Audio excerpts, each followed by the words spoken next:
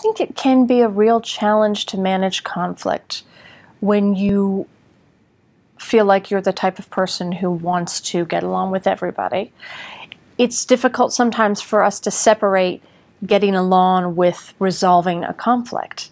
They can be totally separate. And it's so important to be able to separate out being true to yourself, speaking up and sharing what you believe is true, because you may or may not resolve that conflict in your favor, but you have at least been true and authentic to yourself, and you do not have hidden deep in your gut this feeling, I should have said that, or I wish I had said that. Find a constructive way and the right time to have the conversation about conflict. Really think and prepare in the way that you communicate, because it matters how you approach different subjects.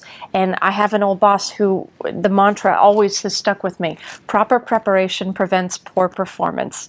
It seems so cliche, but it's so true, especially at times of heightened emotion like conflict. You really want to make sure you go in there, you know what you're going to say, you know what you want to get out of it. If you succeed, fantastic. If you don't, you've given yourself that opportunity and that permission to do it.